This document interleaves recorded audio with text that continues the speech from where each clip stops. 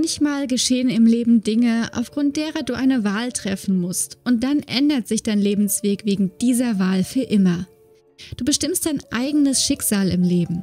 Manchmal jedoch wirst du vom Schicksal bestimmt.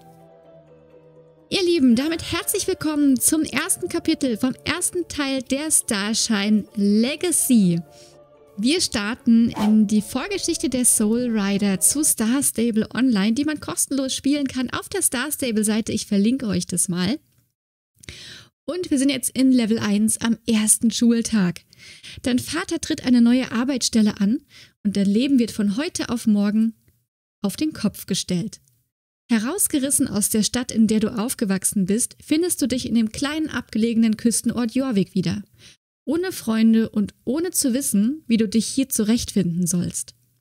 Nimmst du all deinen Mut zusammen und sammelst so viel Kraft wie möglich, um dich auf deinen ersten Tag an diesem seltsamen Ort vorzubereiten. So, der erste Tag in der Schule. Ja, das ist auf jeden Fall ein seltsamer Tag an einem seltsamen Ort. Wir sind in der Schule von Jorvik, wo es tatsächlich ziemlich laut ist, dafür, dass so unfassbar wenig los ist. Und wir sind hier als Lisa. Oh, heute ist mein erster Schultag und ich kenne hier niemanden. Ich habe wirklich keine Lust, mich zu blamieren. Ich muss los, schließlich will ich ja nicht schon am ersten Tag zu spät kommen. Das wäre dann auf jeden Fall direkt eine gewisse Art der Blamage gewesen. So, ein kleines Tutorial, wie wir steuern können. Das ist ganz normal, WASD. Über Shift sprinten und Leertaste, um zu springen. Das überspringen wir jetzt aber einfach mal, weil das ist jetzt nicht wirklich interessant hier für die Geschichte. So. Wir können ein Gespräch beginnen, wenn ein Fragezeichen über der Person ist. Genau. Mit der können wir auf jeden Fall schon mal reden. Okay, was war das? Okay, das fing ja schon mal gut an. Direkt mal rausgeflogen hier. Wenn du das Sekretariat suchst, das ist die Tür rechts vom Trophäenkasten. Ist jemand dort? Klopf einfach an. Normalerweise ist der Hausmeister da, wenn er nicht gerade irgendetwas repariert. Müssen wir denn da jetzt überhaupt hin? Manchmal sind wichtige Charaktere oder Orte mit einem Punkt im Zielradar markiert. Der Radar befindet sich in der linken oberen Ecke des Bildschirms und hilft dir, zu den richtigen Orten zu gelangen. So. Überprüfe die Karte, ja. Das ist die Karte hier von Jorvik.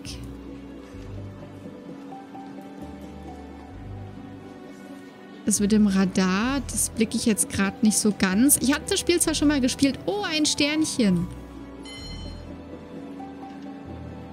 Ich habe das Spiel zwar schon mal gespielt, aber ich weiß gerade trotzdem nicht mehr so ganz, wie es war. Guck mal, hier haben wir Alex stehen.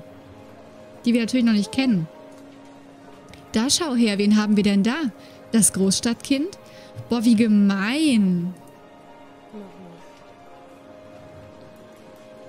Boah, Alex. Oh, das muss wohl Mrs. Graham sein, von der schon alle gesprochen haben. Und der Hausmeister steht hinter ihr. Wie komme ich bloß an ihr vorbei? Da hinten ist auf jeden Fall noch ein Stern. Boah, wie war das jetzt noch gleich? Mensch, Mensch, Mensch. Was haben wir denn hier? Haben wir hier eine Aufgabe drin stehen? Nee, wir haben volle Verbindung zum Jornet. Haben wir hier was? Ich muss erst das Sekretariat finden, bevor ich zum Unterricht gehen kann. Ja, warum sollen wir denn überhaupt an ihr vorbeigehen? Was ist das Problem, wenn wir zum Sekretariat wollen an unserem ersten Schultag? Ist das nicht relativ normal, dass wir dann erstmal irgendwie uns so ein bisschen orientieren müssen? Aber nein, wir versuchen uns direkt überall vorbeizuschleichen. Hoppala. Halt, Fräulein, wo willst du denn hin? Hier wird nicht herumgelaufen, es sei denn, du willst zum Unterricht. Aber du hast ja noch nicht einmal deine Bücher dabei. Also verschwinde, lass dich nicht noch einmal erwischen. Brauche ich denn Bücher, um einfach nur in der Schule umherzugehen? Natürlich, das ist eine zivilisierte Schule und wer nicht gerade zum Unterricht geht, hat hier nicht einfach so herumzurennen. Lass sie nicht noch einmal erwischen. Wir brauchen Bücher. Ja, können wir uns ist ein Zettel an der Tür. In der Nachricht steht, ich bin nicht im Büro. Ah. Hey, bist du neu hier? Wie läufst du denn rum? Du glaubst wohl, das ist schick, was? Ich sag's dir, das ist es nicht. Ich bin übrigens Anne, aber das wusstest du bestimmt schon. Als Neuling muss man unbedingt wissen, wer wichtig ist und wer nicht. Aha, und du bist also wichtig, ja?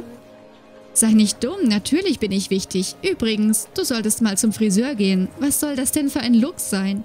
Punk oder Grunge oder was? Naja, so sind meine Haare nun mal. Tut mir leid, wenn es dir nicht gefällt. Ich sag dir was, Herzchen. Ich kann dir helfen, aber du musst mir einen kleinen Gefallen tun. Der Typ da drüben an der Säule neben der Bibliothek, das ist Josh. Er steht total auf mich. Der hat mal Geschmack. Aber er hat bis jetzt noch nicht den Mut aufgebracht, um mich um meine Handynummer zu bitten. Wenn du zu ihm gehst und ihm meine Nummer gibst, dann helfe ich dir. Haben wir denn ihre Nummer? Josh neben der Säule. Neben welcher Säule? Ah ja, hier. Sachen, die wir uns angucken können, die blinken hier. Die Schule hat ganz schön viele Pokale gesammelt und einige stammen von Reitturnieren. Hallo junge Dame, ich habe gesehen, wie du dir die alten Sachen im Kasten angesehen hast. Du siehst aus, als wärst du vom Sternzeichen Stier. Stier? Ja, bin ich. Woher wissen Sie das? Sag mal, magst du Pferde? Ich bin früher viel geritten. Warum fragen Sie? Wer sind Sie? Du kannst mich Mr. Sands nennen und ich glaube, du wurdest mal von einem Pferd verletzt, stimmt's?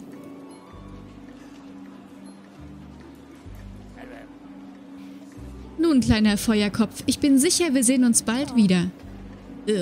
Bei dem Typen kriege ich Gänsehaut. Halte ich lieber fern von ihm. Ich weiß gar nicht, wer er ist.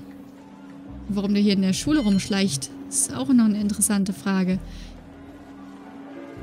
So, hier steht Linda. Hallo, ich bin Linda. Willkommen in Jorvik. Du hast nicht zufällig einen Schlüsselbund gefunden?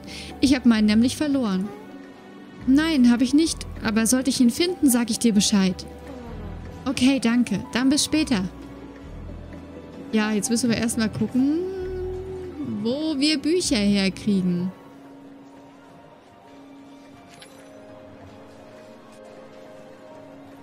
So, Anne möchte, dass ich diesem Josh ihre Telefonnummer gebe. Mrs. Graham ist streng.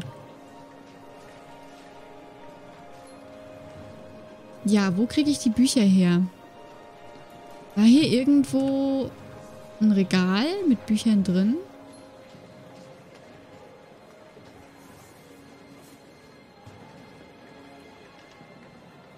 Ich glaube, aus den Spinden konnte ich keine holen, oder? Wobei hier ein Spind so ein bisschen hervorgehoben ist. Aber damit kann ich nichts machen.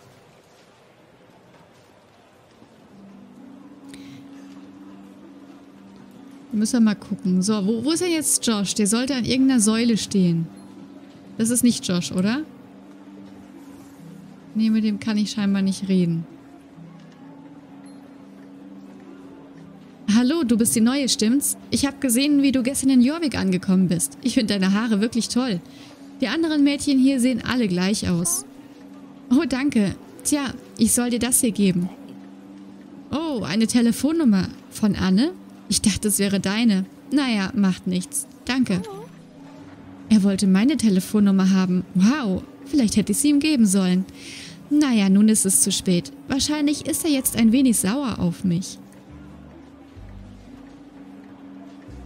Und Anne, hilft ihr uns jetzt? Warum ziehst du so ein Gesicht? War der Hausmeister nicht da, wo er sein sollte? Naja, es war ein bisschen schwieriger, als ich gedacht hatte. Lass mich raten, du kommst nicht dorthin, weil Mrs. Graham dich andauernd aufhält. Da brauchst du wohl Bücher, um an ihr vorbeizukommen. Ja, das denke ich auch. Nun ja, ich trage meine Bücher nie selber, aber dir wird wahrscheinlich nichts anderes übrig bleiben. Weißt du was? Geh mal zu Miss Einstein da drüben. Das ist Linda und die hat mehr Bücher als die Schulbibliothek. Wie garstig Anne ist, ne? Krass. Oh, das ist toll, dass du die Bücher leihen musst. Ich habe alle Bücher 2- oder 3-mal, damit ich Notizen darin machen kann. Ich helfe dir gerne mit ein paar Büchern aus. Danke, Linda, das wäre prima. Moment mal, es gibt da ein Problem. Ich komme nicht an mein Schließfach, weil ich meinen Schlüssel verloren habe. Der Hausmeister wird stinksauer, wenn er mitkriegt, dass jemand nicht auf seine Schulschlüssel aufpasst. Aber ich denke, Alex kann uns helfen. Sie ist da drüben zwischen den Treppen. Sie hat mehr Ahnung von Technik als irgendein Junge. Wenn es um Schrauben, Metall oder Mechanik geht, stellt sie alle anderen in den Schatten. Geh mal zu ihr rüber und frag sie, ob sie uns helfen kann. Okay, zu Alex rübergehen und gucken, ob sie uns helfen kann. Gott, wie die aussehen. Im Vergleich zu jetzt. Krass, oder? Der Vergleich. Gut, ihr Lieben, ich würde mich für heute von euch verabschieden. Ich bedanke mich ganz, ganz herzlich fürs Zuschauen. Schön, dass ihr dabei gewesen seid, hier bei der ersten Folge Starshine Legacy. Und ja, bis zum nächsten Mal, würde ich sagen. Dann gucken wir mal, was Alex da so drauf hat in Sachen Technik. Also, bis dahin. Tschüss!